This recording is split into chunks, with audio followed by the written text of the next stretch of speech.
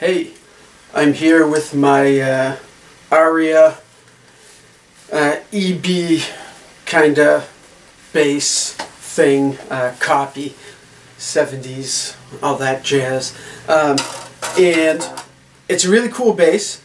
I love the look of it now, very Jack Bruce-y, short scale, flat wounds of course.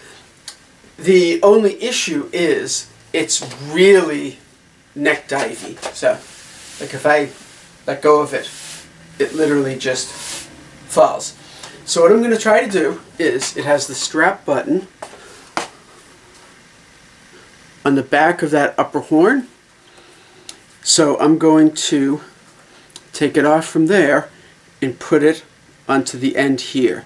And we'll see if the extra 1.5 inches or whatever, how big of a difference that makes. So we'll see what happens. Drilled a hole on the side, so now I'm gonna pull this out. And of course, like a vintage bass, I would be very careful about doing anything with a vintage bass, but as you could probably see, this is whoops, sorry, this is pretty well used, so I don't think moving this would really change the value a whole ton.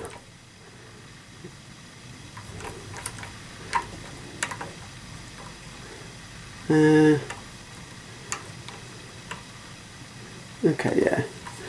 I was just wondering if, like, throwing a washer in there would bump the strap button out like another, you know, 0.5 millimeter or something silly like that. But I guess it doesn't really matter that much. Some little bits of stuff. Okay. Pretty simple. So there we are. I'm going to put the strap on and see how it goes. It's actually quite a lot better. So when I let go of it, it goes a little bit, but it's not nearly before it just chunk straight down.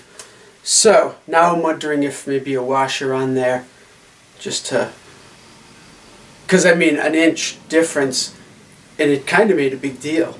So now I'm wondering, like, an extra 5 millimeters or whatever, like 0.5 centimeter, 4 millimeters, if that would make a difference. So I'm going to try that experiment next. Stay tuned.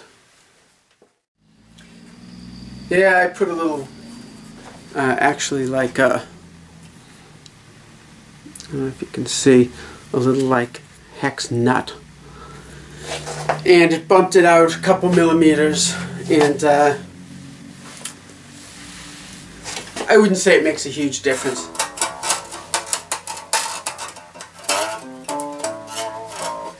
But now I'm going to take that off, just because the further the screw is out of the wood, sort of the better chance that it could bend or come out or whatever. So I'll take that out.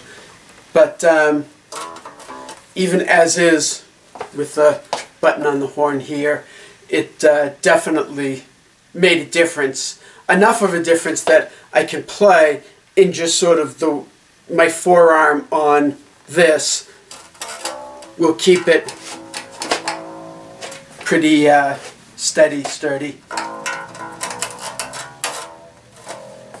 And then if I take my arm off, I can just make sure I'm holding it up here. So, it works.